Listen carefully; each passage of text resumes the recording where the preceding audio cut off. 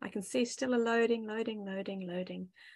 I'll monitor YouTube for comments as well, Ismail. Brilliant, thank you. Welcome everyone to your graduation of OLS from OLS 6, 6th cohort of Open Life Science. Congratulations on what has been an exciting 15, 16 weeks of collaborating, finding new collaborations, having awesome conversations with different people and learning from one another. Today, we're going to celebrate the work you've done. We'll have 5 presentations in total from Dario, Alden, Elena, Jennifer. So that's 5 in total, so you'll have 5 minutes each. We have plenty of time. We'll have some time for questions and comments right after each presentation. If there are any technical difficulties, send me a message. I'm happy to share screens if I need to or anything like that. Unless I'm missing anything enormous, shall we go to the first presentation? Dario, that's you. I'm ready, yes. I will share my screen, right? Super. All right. Thank you very much, Ismail. My name is Dario Bassett. Okay, you should see my screen. Yes. Okay, right. Okay, that's my presentation. Now we try to stay within 5 minutes. You see my name. Okay, right. Sorry for my English. I think I'm a little bit rusty with the English. So, okay, but if you don't understand, I'm very sorry. I will repeat. Okay, I'm Italian. Sorry, Dario, we can see the speaker view, so we see both the screen and your notes. Okay, so, okay, let me, okay, but the notes are okay. Oh my God, how can I get out of this? Okay, let me go this way. I don't mind, so, okay. I will not present the usual presentation, but just go through the slides in this way, okay? Okay. Okay, so go for it. My name is Dario Bassett. My mentor is Alessandra Candian. I don't know if she's present or not, but first of all, I would like to thank her. She was really careful. She was great. And the first thanks goes to Alessandra. By the way, Alessandra is Italian like me, so and especially Italian. Not only we are from the same country, but also from the same region. You see that our family name is cut at the end and doesn't have. They do not have any vocal, which is not usual for the Italian, because we come from the same region, which is Veneto, where is Venezia and so on. But that's a curiosity, so I will go on. My project is about quality of data. And this is the same project that I presented in Genoa. I know there is Elena that knows this because Elena was in Genoa week in November. So it's the following of this project. The project is taking care of the quality. And first of all, let's define what quality is. And the quality is very difficult to explain because it depends on, it is, let's say, it is subjective. Finally, we have a problem. We have a problem with fair data, with data that is deposited in our repository, which is Dataverse. So we try to check the quality of the data with, let's say, a semi-automatic tools, and that's the scope of my project. We also made some other actions in order to try to have a better data on the deposited, like make some. We do monthly training. We also wrote some useful guidelines you can find in our site. But also I added this kind of automatic, semi-automatic control of the data which is published. And I will try to explain what quality is. Okay, for quality, of course, we have we could spend hours talking about data quality and metadata quality. And we try to be, let's say, short on this, because otherwise it's going to be, let's say, an argument which is too long. So I try to simplify following the International Standard Organization declaration about the 6 most important characteristics of quality. And okay, you find the explanation of this in English, of course, in a document that you will find in my GitHub, which is the last slide. In the last slides, I will tell you what is where is the GitHub that I produced, and you will find a document explaining what is accuracy, what is completeness, what is consistency and validity, uniqueness and timeliness. Of course, these are, let's say, features that are more or less clear to everybody. But anyway, there is a, let's say, a clear definition of each one of this in the document. Let's talk a little bit about what is the program about. The program is a batch program that I run each couple of weeks. And the batch program is checking through the database API what is the metadata, and what if the metadata is good, and it is what I call completeness requirement.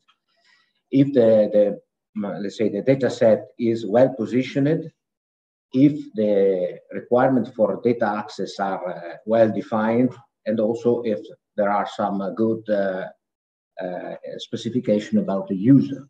So how many administrator and so on. So this is a set of check that is possible to carry on in an automatic way. Of course, there are some other checks, but I have to limit, say, the automatic run. Otherwise, it's going to last, let's say, hours. Okay. So, for example, I run the check. The last run that I made in 2 weeks ago was about scanning 162 data sets, which are the data sets that are published. All the others are not published, and so I don't check the data sets that are not published. I don't find any data set with severe issue according to my severity score. And I find some data set with warning, for example, that there is no README inside the data set. So this is, for example, an output. Yes, please. Just to note, that's 5 minutes. So if you could try to wrap it up. Sorry. Right. Okay. I skip the results and I go to this because this is the most important slide, and it is the slide that documents my experience with OLS 6. You see that there are some important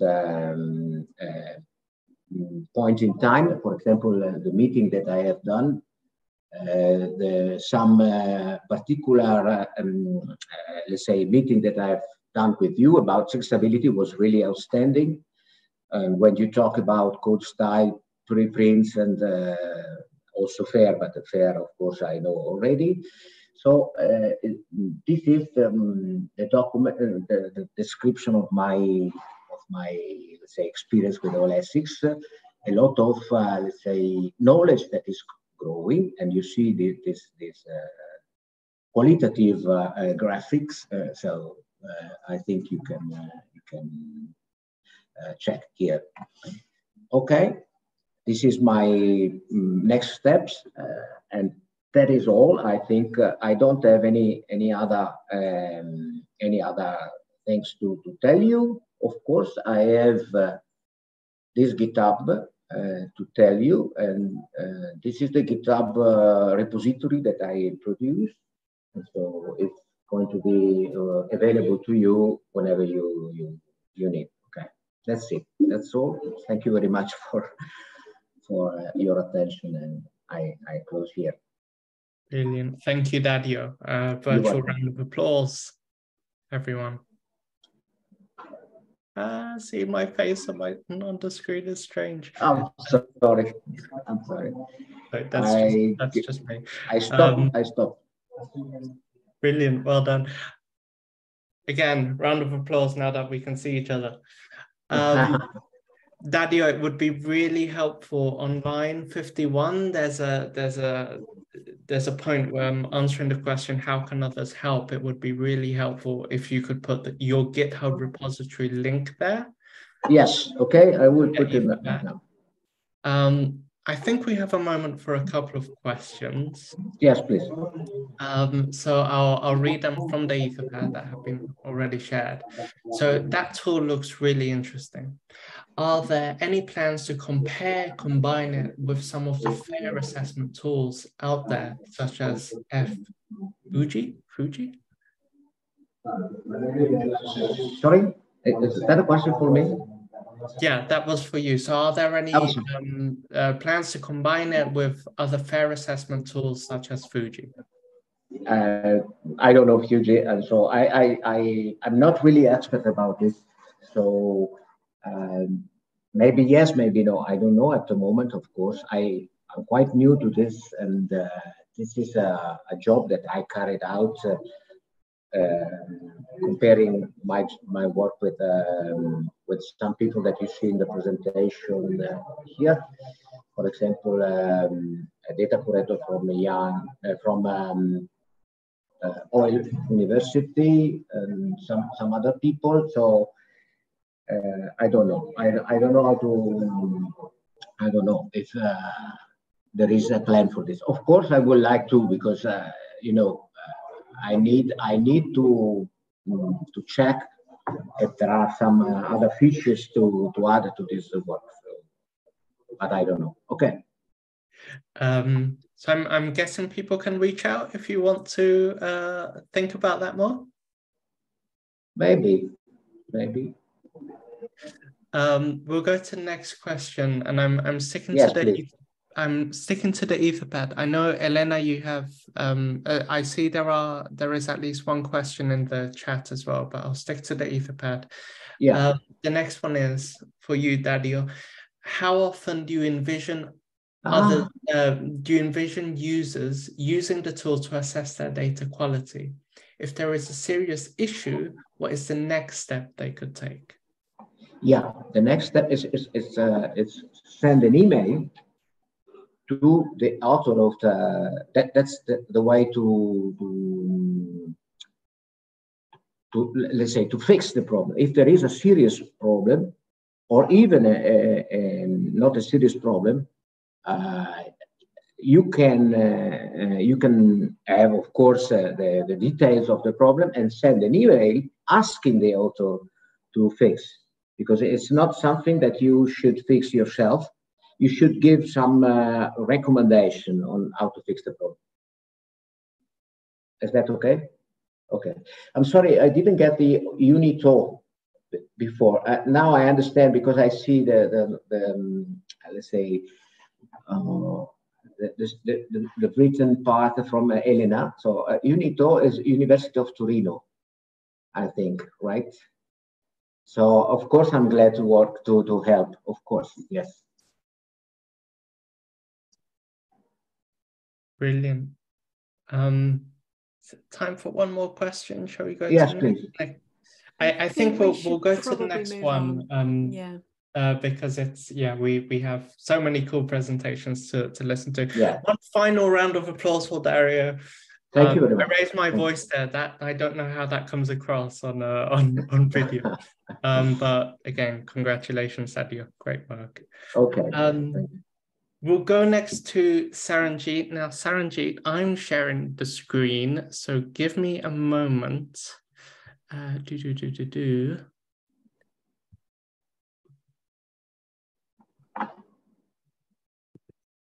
Okay, hopefully this works.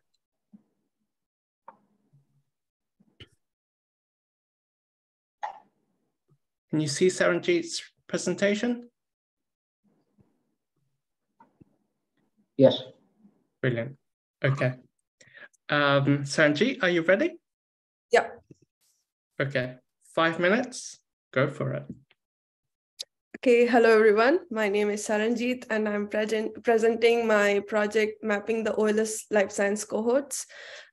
This project was developed and mentored by Esther and Fortis, and I really like to thank them for being so patient with me because I had a really slow start, and it was only around the vacation period in Christmas that I got to ramp up on the project. So yeah, next slide, please. So my full name is Saranjit Kaur Bhogal. I am the lead and co-founder of the RSC Asia Association. Again, a project that I had started with the Open Life Science Cohort 4. And since then, I have been associated with OLS and with the research software engineering community. Recently, I also got the honor to become international fellow for the Software Sustainability Institute. So I'm looking forward to that too this year. I'm based in India. It is a country in the Asian continent, and we are surrounded by land on the north and by waters on the south, as you can see on the map of India on this slide. Next slide, please. So my work product is OLS community map. The idea which is presented on the next slide. The next slide, please. So the idea was to build an interactive map of the geographical distribution of the open life science community using the Shiny package in R. So I wanted to also upskill myself with Shiny skills, and that's why and the OLS community was growing cohort by cohort. So I thought this would be a nice idea to use the OLS data and create an interactive map. I've used various packages in R, mainly Shiny, and then some add-on packages like Leaflet, Maps, dplyr, Country Code, and Tidy Geocoder. The feature of this map, which I will share in the later slides, it allows you to see the distribution of the OLS community cohort-wise. And the geographical data that we are using is not, it is the data of where a community member is affiliated to, and not the actual location or residence of people. So it's just the affiliation institution of the community member.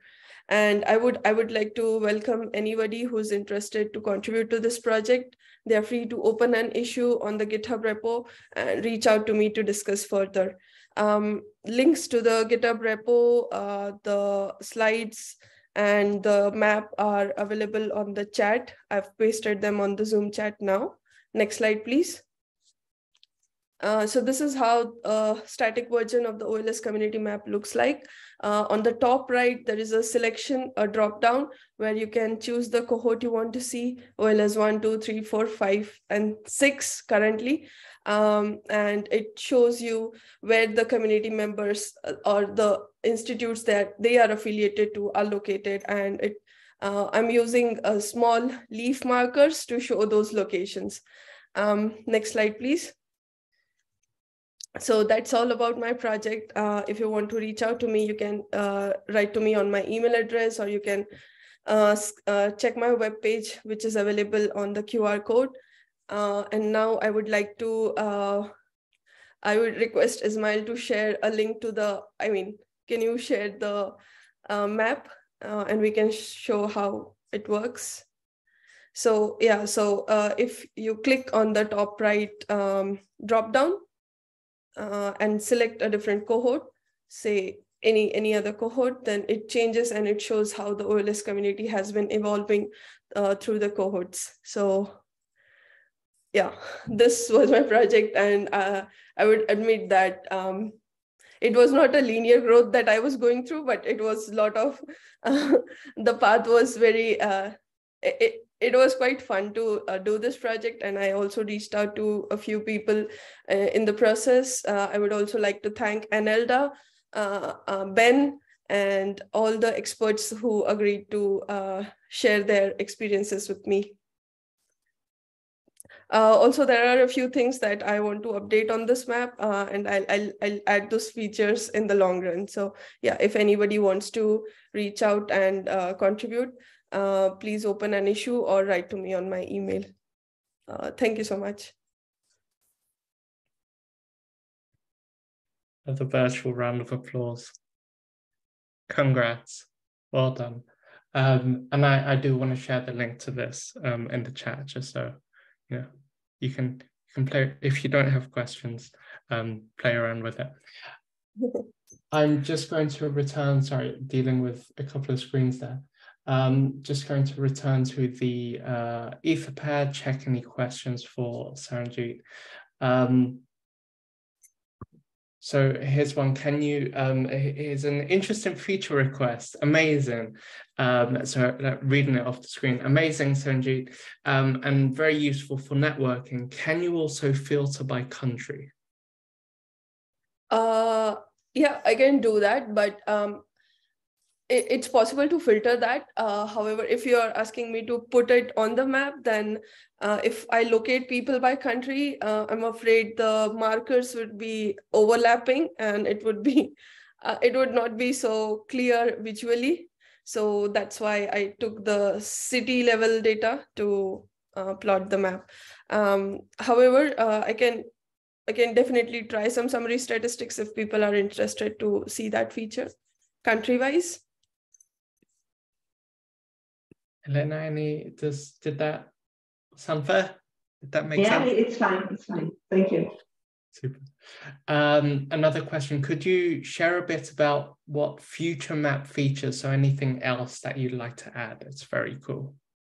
Okay, so what I'm immediately planning to do is to create different tabs and limit the map to, like, bound the map to a certain region on the web page. Like right now it's quite, it moves around if you try to zoom in, and then it expands to the whole page. So what I'm trying to do is to at least create boundaries around it, and then create different tabs. So the landing tab, the landing page would have this map, and the different tabs might have description, which I'm sharing verbally now. So it will have the description of what the data is getting, is being plotted on the map. And I might also include one more tab with country-wise or continent-wise summary statistics. So different tabs on the page is something that I'm looking to do next. Brilliant.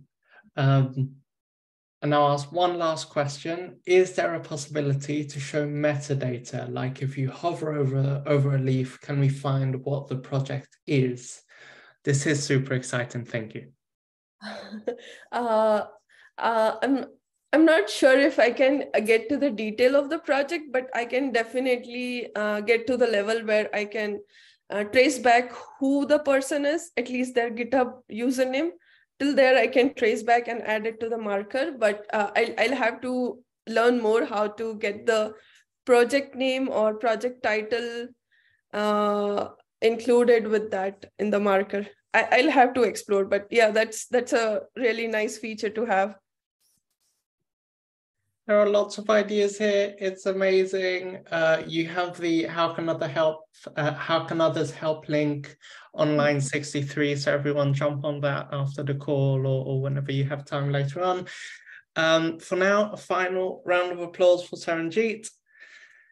There you go. I should have a recording of claps. That would make this so much stranger. And we'll go on to the next presentation from Alden. Are you ready to share your screen? Yes, hi. And present. So now let me go to slideshow.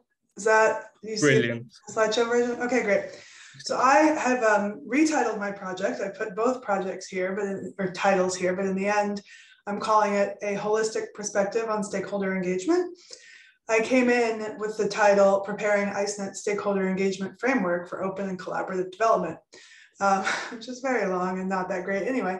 So my mentor was Mallory Freeberg, who's here, and thanks to her for all her help. So the motivation behind this project is a project that I work on at the Turing called IceNet. And it's a sea ice forecast currently operational in the Arctic.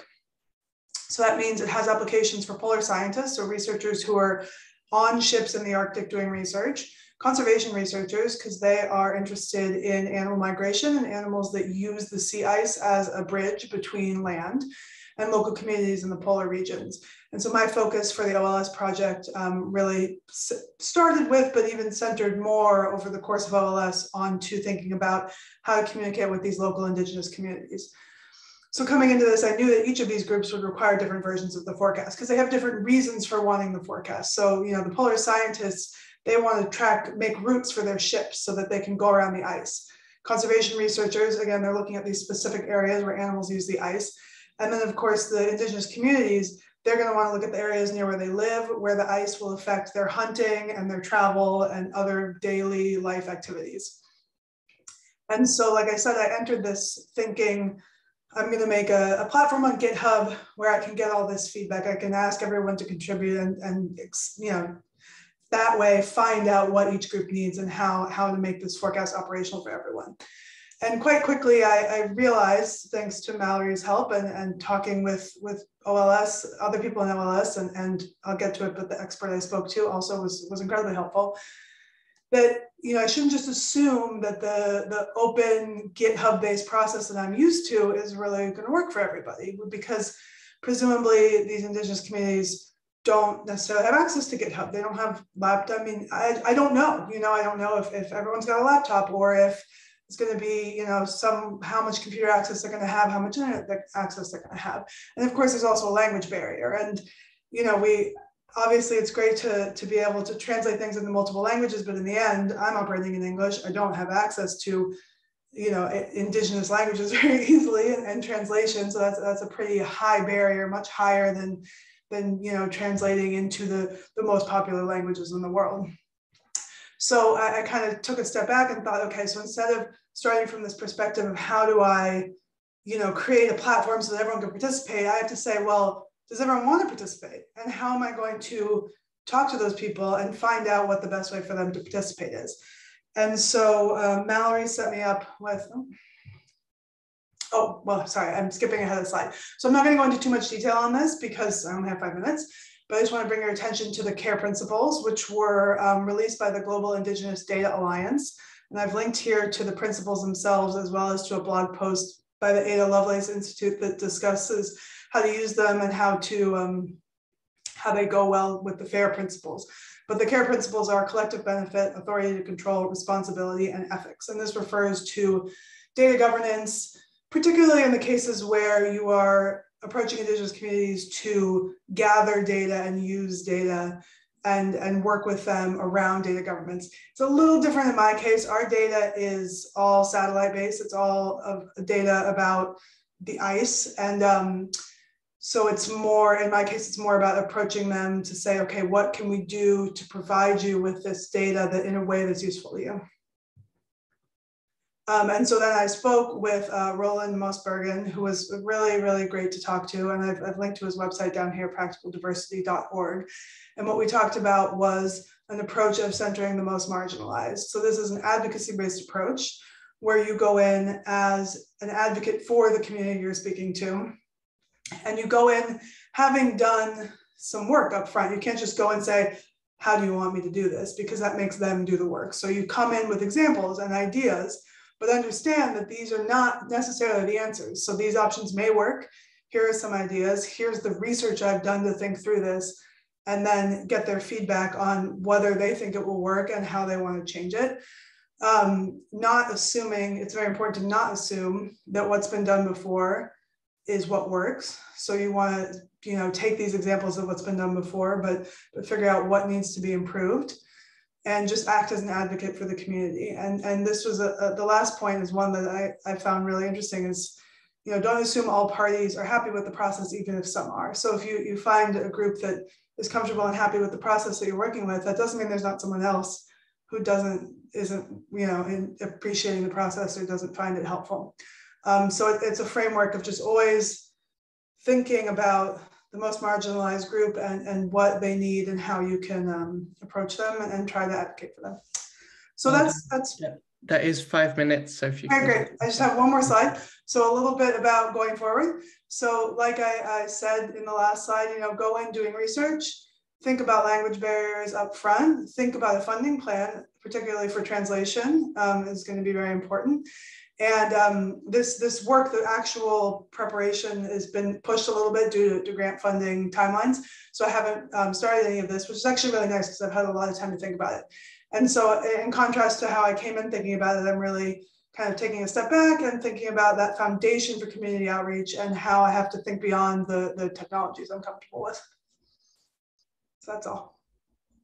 Excellent. Thank you. Again, round of applause. And congratulations, Alden. Thanks. Great work during OLS. Line 80 is where you can add any questions for Alden. I would like to ask Alden, maybe this is me being a bit naive, but is there in the funding process, you just mentioned the need for funding for translation. Is there also going to be a need for funding for actually traveling to the sorts of places you're going to be working with people? That's a good question. Working in climate science, you come up against the paradox of net zero and actually being on the ground. So it's a hard question and one that I think luckily is above my pay grade. So I don't know. I don't know it's a good question. Yeah, it's a good thing to think about, but it is something that I know the British Antarctic Survey, who I do this work with, are already struggling with about how they get that on the ground experience. It's really valuable to their research. And obviously, the people actually researching the ice, doing the work have to go there, but how much do we send other people into these places while taking into account the traveling carbon footprint? It is tricky, isn't it? That is a paradox there. I want to share Umar's question from the chat, which is, in what context did you identify marginalized communities? That's a good question. I'm trying to think back to my conversation with Roland, and I think that the idea is that there's always some, it's going to depend, it's totally context dependent, right? And that's why the framework is centered the most marginalized, because you need to figure out in your context, who is the most marginalized. So in the case of, take for instance, the CARE principles, the assumption is that Indigenous communities have traditionally been marginalized, specifically in the context of data use and data gathering. And like I said too, one thing that I talked about with Roland is, just because someone you're speaking to is happy with what you're doing doesn't mean there's not someone else and someone who maybe has a different intersection of marginalization. But yeah, I would just say it's very context dependent. Brilliant. And one final question, have IceNet, so Team Upstream, incorporated or reflected on fair care principles drawn from your work? Not yet. Like I said, this is actually my engagement with the team right now. I am engaged with the team, but hopefully with this grant, I'll be more 50% time in the group and we'll be able to really bring this into the thinking of the whole group. But they do, I do know that even before my engagement, they've definitely thought about how to reach out to Indigenous communities and how that needs to be handled correctly. And I know that the British Antarctic Survey also has a focus on thinking this through. Amazing, thank you. Lots of opportunity for a lot of impact to be made through this project. Final round of applause from everyone in the room. There you go. Congrats again, Alden. Amazing work. Looking forward to how it evolves.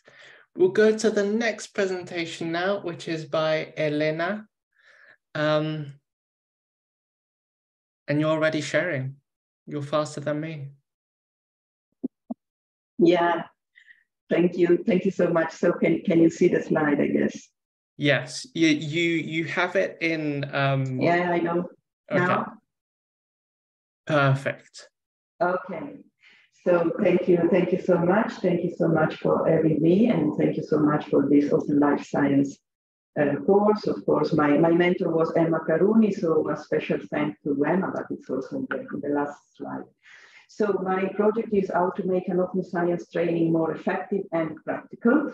And if you want to have access to the slides, they are already on Zenodo, and the same is true for the background photos, because they are all mine, and you can find them also on Flick to reuse. So feel free to reuse. So the road ahead, we will see the project, the target and scope, the lessons learned, the achievements, and something for the future. But first of all, where I start from, I work at the University of Turin, where I'm head of the Open Science unit, and I already give a lot of training on open science, and as you can see here, and I'm involved in open science infrastructures like Operas and in several Horizon Europe projects. And in this Open Science Cafe, which is an interesting template, which we discuss more later.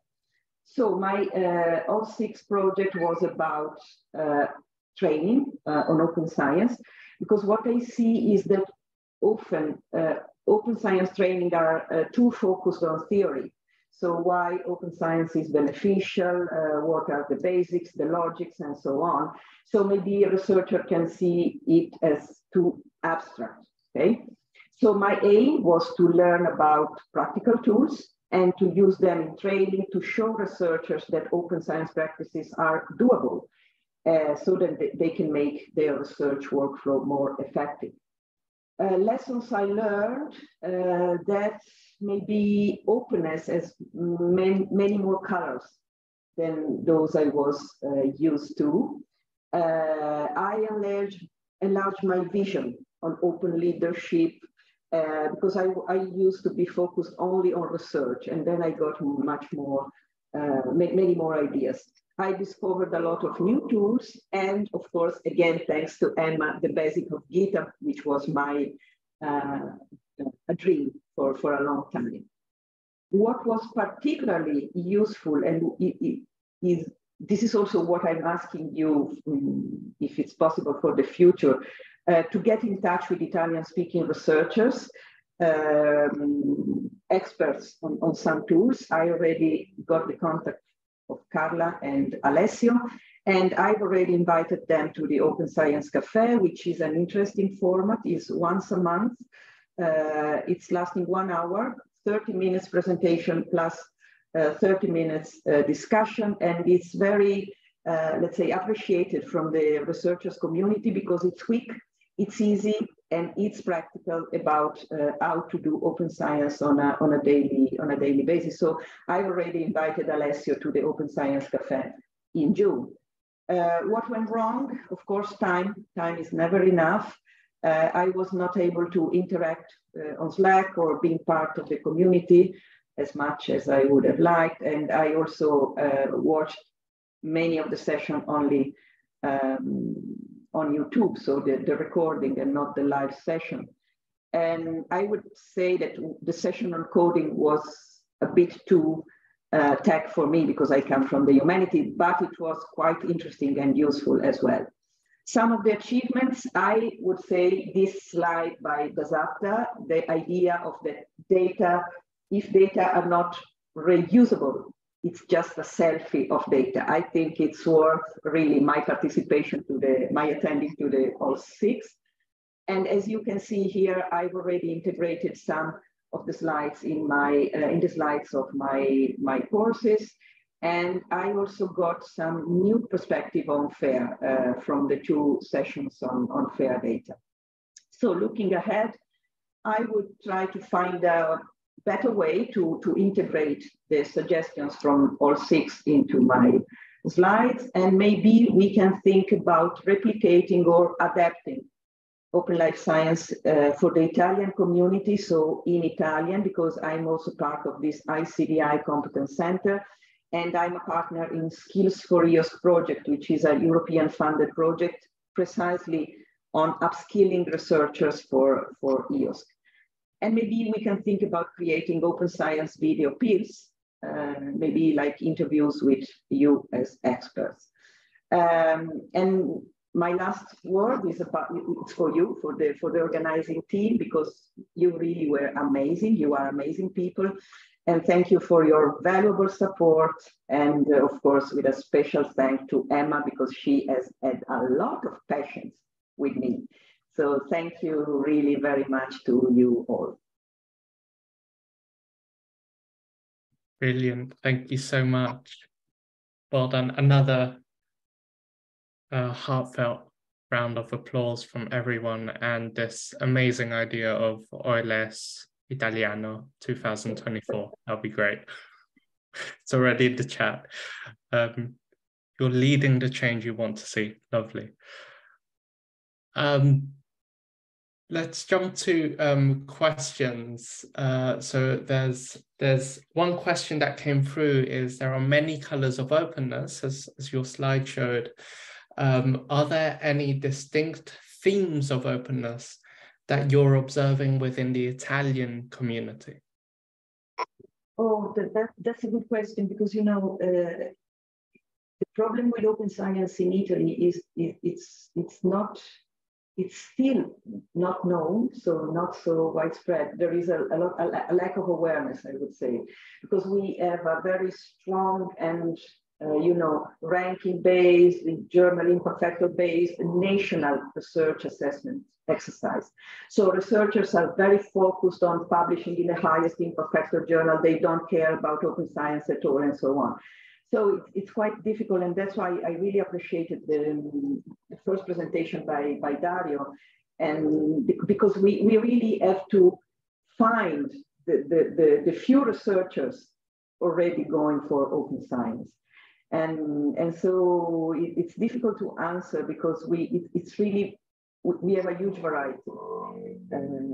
So people we invited to the Open Science Cafe, they were focusing on, for instance, data visualization. So that's something that they are going to. I would say preprints are almost unknown. So the use of preprints is not widespread. So it really varies a lot from disciplines, from single universities or even research performing organization, not universities. So it's difficult to answer, sorry. That just means it was a very good question, but also a very good answer. Thank you. I mean, we already have a few Italian speakers in the group, so that's. I saw Maya. So please, Maya, please, yeah, Maya. No, please, yeah. Let's be in touch. Italiano, it will happen. Yeah. I can't see, obviously, a lot of support with the idea of OLS Italiano. I can't see any other questions. I do just want to mention, although I'm not sure how close to her Italian roots she is at this point, Sabina Leonelli is a philosopher of science who works on I know her. Yeah. Exeter. There you go. That's the only name I can drop. I've never spoken with her. I'd love to. She writes amazing stuff. Yeah. Any other comments, final thoughts?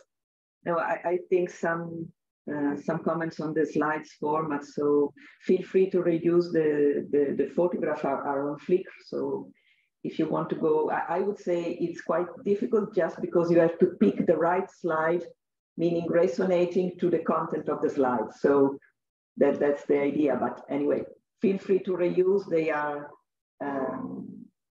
all have a Creative Commons license, so feel free to reuse. That's the scope. Okay? Brilliant. One final round of applause. Thank you. Well done. And we'll go on to Jennifer. Hello. Hi, everyone. So my project is called Open Data Custodians, and my mentor was Malvika. Oops. Skip that one. So I'll start with some quick thank yous. Thank you to the entire OLS community for your feedback and encouragement throughout the program, and special shout out to Malvika, of course, and especially for jumping in sort of last second to mentor the project. I think what happened was, at least for my project, a lot of it ended up being around digging into the problem itself. So Malvika, thank you so much for having those very windy and sometimes confusing conversations with me. I think it helped bring a lot of clarity. Also, thank you to the Turing Way community for participation and feedback during a workshop that happened with this project, and also Chris and Yassine from Big Code for some technical guidance. So I'll start with digging into a bit of this confusing, complex problem that I described earlier. So the motivating question for the project, Open Data Custodians, was around the ethics of data scraping, and particularly around how tech companies do it to train AI algorithms these days. I think we've all seen examples of this in the news, like in the social impact, of course, of these algorithms, such as ChatGPT and uses for potentially plagiarism. Also, some of the image generating AI like Stable Diffusion and Midjourney. In this case, one of the AI won an art competition, which created a whole host of questions and concerns around that. And for me, a big part of this issue is that we all know that data scraping is happening, and it's largely happening without consent. And sometimes it's happening on copyrighted data, but at the moment, there's no real recourse or no real action that we can take. So this kind of data collection without any sort of choice by the data creator or the data subject is sometimes called something termed forced consent, which refers to any activity where users don't have a real choice to say yes or no for how their data is used. And there's quite a number of examples of this, unfortunately, these days. So zooming in to a specific kind of data, GitHub data, which was the focus of this project, we can see examples of this for GitHub repo data too. So GitHub, OpenAI, among others, have scraped billions of lines of code, sometimes not even open source code, in the case of Tim in the bottom right, to create massive data sets to train AI that can generate code. And in fact, there's now a lawsuit alleging that these companies are violating copyright law by reproducing open source code using for-profit AI. So just to break down the pros and cons a bit, on one hand, it's clear that these super impressive state-of-the-art models that are very data hungry would not be possible without these massive data sets that were obtained through very fast scraping, automated scraping. But of course, on the con side, these methods are also secretive. There's often no real way to know if your data has been scraped, and also extractive. We have a situation where even though the open code was obtained freely, the companies are now selling the AI back to the same communities that they scraped from. So one response to all of this is this data stewardship framework that was created by an organization called Big Science, and their mission is around creating state-of-the-art AI in an open way. And so ODC, the projects, aim to address this question. Can data custodianship incentivize more responsible data practices? So during OLS, our goal was to create an MVP mapping GitHub metadata like contributors and to a file and their consent preferences to some sort of data structure. And this would be the first building block to be able to capture data consent preferences from different contributors to a GitHub repo. And we were able to work with the Turing Way community to investigate this question and use their repo as a test case. So in terms of technical progress, a lot of it was just researching what kind of metadata extraction resources were out there, like TIG on the very right, or GitLog, and wrote a basic script to map data like file type and contributor info to a file to a pandas data frame. One of the main technical findings was that the existing tools out there, like the GitHub API, mostly focus at data at repo level, which makes sense because there's so much out there, rather than file level. So if we wanted to capture specific information about who contributed to a piece of code, that is something that at least in my search, I wasn't able to find a resource for that. Sorry, just to say that it's 5 minutes. So if you could... Okay, all right, yeah, absolutely. So we ran a Turing workshop, and here are some of the results from that. And I think this is maybe the biggest takeaway I wanted to share. So one of the biggest findings is that the biggest need, I think, is not necessarily technical, but rather social and cultural. So there's a lot of different technical pathways that we could take to address this problem.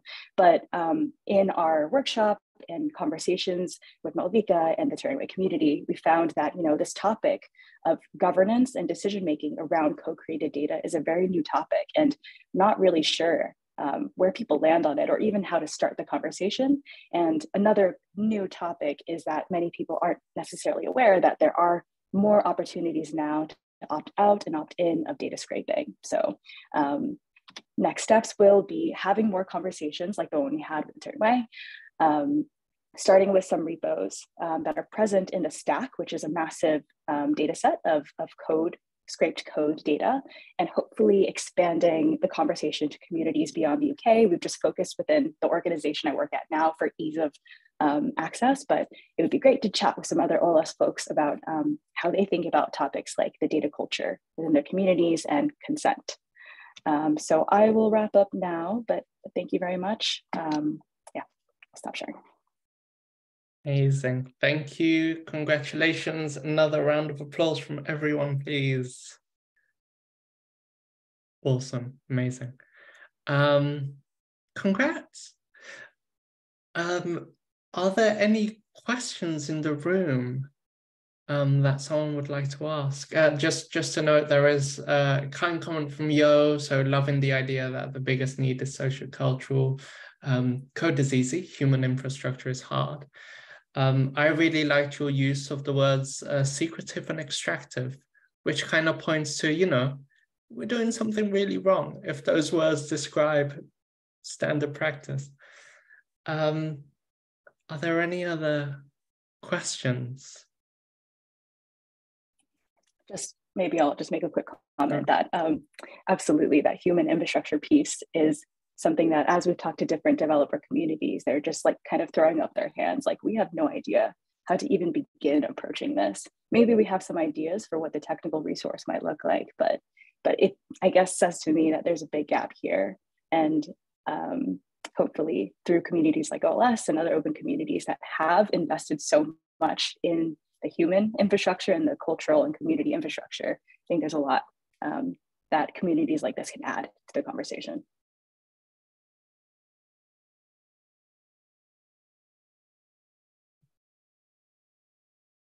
Amazing. There is a question that's being typed as we speak. Is there, are there any negative attitudes towards scraping AI?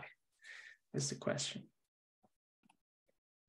I think so. I mean, I think because the people who create the AI also do a lot of great press releases around it, and they tend to get hyped initially.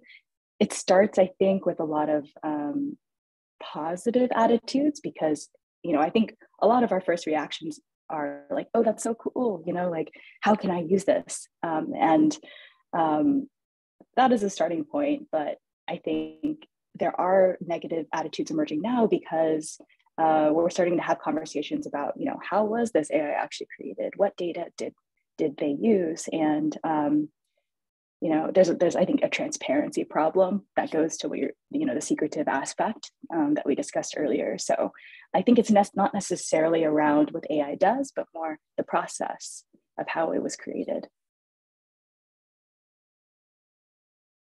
Brilliant. Thank you so much. And with that, I think one final round of applause. Congrats to everyone. I think I want to hand it over to Yo for, or Malvika or Bernice. I mean, you're all here. Who would like to? I'll take the baton. I've taken it. Thank you so much also Ismail for an incredible hosting job. If we can have a very quick round of applause for him too.